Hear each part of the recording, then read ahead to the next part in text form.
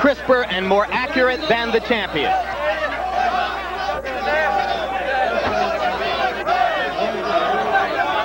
If it weren't so impossible to believe that Buster Douglas would knock out Mike Tyson, you might have begun to say in the middle rounds that it was nearly inevitable as Tyson's eye closed and as he began to wobble in the inside exchanges. But nevertheless, given the history of the champion, you continued to wait and wait for the moment when he would, with sudden fierceness, be able to turn things around. And he did knock Douglas down with an uppercut at the end of round 8. But Douglas came back to outclass Tyson in face-to-face exchanges throughout round 9.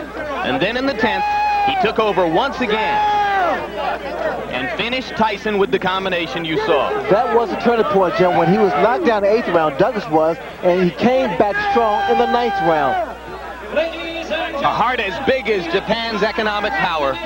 23 seconds in round number 10. The winner by way of knockout, the new heavyweight champion of the world, James Buster Douglas.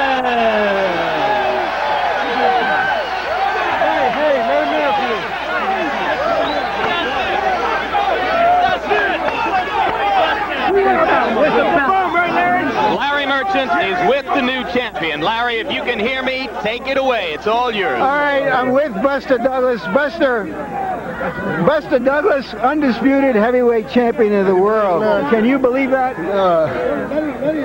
Yeah, it's happening. Take this out. Why did it happen, James? Because I wanted it. Why? Why did you win this fight that nobody on the planet gave you? His mother. In what way? God bless her heart. Yeah. Let him go, Larry. After he got knocked down, I said you can't let him beat. You want to go, James? No, let him talk. Number 1, boy. Are you saying, I mean, you came out here more animated than we've ever seen you, more focused than we've ever seen you, and you're crediting it to the fact that the death of your mother just what? Focused your mind what? I was already focused, you know. Well, what surprised you from the get-go? What were you going to try to do from the get-go? That's what I did, whip his ass. You know, I mean, you come to fight, I come to fight. I told you in the room, I said that it was time for James Douglas to come out of the closet. But it seems you had you know, I told you that I also had times where I had great fights that would come back with 2 or 3 different fights that was mediocre, you know, and that would leave a lot of doubt. I don't blame you guys. You guys go on what you see, you understand? But I know, and my people know, that what the real James Douglas is all about. Every challenger for Mike Tyson says the same thing, but you did something in there to neutralize him. Why my nose? Why my nose? Thank you, Jesus. All right, just one moment, Buster. I told you in the room, I said, they weren't James Douglas. But you didn't let him get off. It seemed every time he wanted to throw a punch, either you beat him to it or you smothered him. Was that the idea? Well, I just did what I did, you know. I went out there and fought my fight. All right. Now, yeah, very instinctive, very instinctive. All right, now you had him, but you get knocked down at the end. Well, yeah, you know, and that was a good shot. I mean, you know, like I said before, a man over 200 pounds has a good shot. Did you get careless? Did you think you had I think so. That was just starting to get real relaxed. You know, and I got shook. I mean, I got hit, and I came back, you know, sucked it up. Because I knew I had him also. You know, I knew he was, every time he would try to get off, I would come back, you know, and offset him by beating him to his punch. You know, because Mike, well, early in the fight, you know, Mike would come out, you know, and throw his big shots. You know, so what I would do is just, you know, go with him and come back with my own. You know, and another thing, I was very relaxed. I wasn't afraid of the man. I fear no man, because I believe in God. That's the only man I fear. You know, thank God. I give this praise to the Lord Jesus Christ. But you know that you're in there with Mike Tyson. After the knockdown, did you think he would come on, or did you know you had to stop his momentum at that point? Well, yeah, I knew he was going to come because he's a champion. I mean, he's going to suck it up and come and get me, you know, and I was ready for it. I was aware of everything. You know, I was totally aware of everything. And Dad, this one is for you. I love you. Could you see the confusion in his eyes? One of his eyes was closed. Well, I seen that early on, you know, because of the stiff jab. You know, I was just letting him run into the jab because you know, is speed. I have tremendous speed. I have tremendous stability. As I told you earlier in the room, I said, well, you know, I'm conditioned to go 12 rounds. And that's what I was conditioned for. That's why I was able to get up from the knockdown. You know, it was a good shot. You know, I give him all respect for that. You know, but when I got up, it was like, well, it's time to go ahead and get him out of there. You hit him with Because I got careless, Larry. You know, I started, you know, getting in control of everything. And then all of a sudden, he caught me with a good shot. You took some fearsome, he took some fearsome punches. Yeah. This is a dream, Larry. This is truly a dream. I swear to God. This is a dream. Hey, Wesley up, Wesley up. This is truly a dream, man. This is a dream, Larry. Put the belt on. Put it on. Put it on. This is truly a dream, Larry. I watched you on HBO 1,000 times putting belts on guys or, you know, interviewing guys, and I said one day it's going to be me. One day it's going to be me, and thank God that it was me today. I swear to God. You hit him with some fearsome punches. I hit some great shots. Early, and he didn't go. Well, yeah, well, that's great. That's great, because you understand, like my dad said, you know, you hit him with shots, let him take it like, oh, okay, you want to take a shot. Yeah, be a tough guy. Just keep chopping on him. Just keep chopping on him. And eventually he's going to go. And that's what happened. As you seen over there, he was flat on his ass. Yeah! I think that tells the whole story, Jim. Mike Tyson flat on his, whatever you want to call it. Jim? Rodney, I love you, Rodney.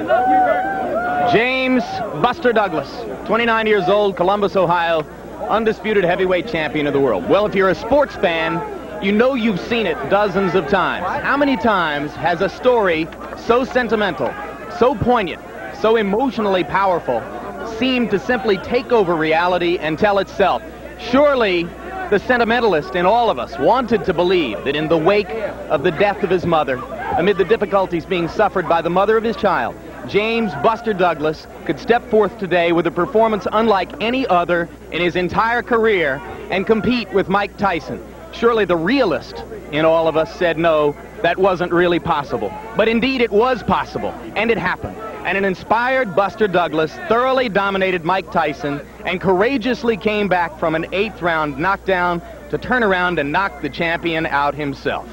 Larry Merchant, it has to be one of the greatest and most memorable moments in the history of the sport. Well, it certainly is. I wish it had been in the States after all this. But Buster Douglas is an athlete. He played football and basketball in high school. He had a scholarship as a power forward to a junior college. He has had some ability, and I was very moved by the way he said he did it also for his dad. His dad was a terrific, spirited fighter, middleweight and light heavyweight, and was never satisfied with his son, who seemed to be so casual about it. But for whatever human reason possible, for someone to surpass his own ability, to surpass anything that he can ever do before in this moment, at this moment, that's what makes this sport so terrific. Right now, a chance for us to talk with the man who ranks along with Mike Tyson for the moment as today's biggest loser, Evander Holyfield, #1 contender in the eyes of all 3 governing bodies, and a man who had a contract for a guaranteed $11 million to fight Mike Tyson on June 18. Evander, your reaction to what you just saw? Well, it was a great fight on Douglas' part. He went out and fought his fight, and fought a very smart fight, and he proved that he wanted to be the champion. As much as it hurt you economically to see what happened, did you find yourself somewhere in your heart inspired by what Buster was doing? Well, my goal was to be the heavyweight champion of the world and not just to fight Mike Tyson. And I came into this fight with an open mind, and I knew that Buster Douglas was a smart fighter and a good puncher, and he proved today that he wanted to be the champion, and he's one of the first fight that Mike Tyson had to reach deep down inside and try to pull it out. Larry? Are you suggesting, Evander, that when he reached deep down inside, there wasn't enough there? Well, it's proved that it wasn't enough. Buster Douglas was a superior fighter today. He outsmarted Tyson and outfought Tyson. Well, let's talk about that. Amid all the... Go ahead, Larry. And you're saying he also outgutted him because he was knocked down with a terrific punch himself.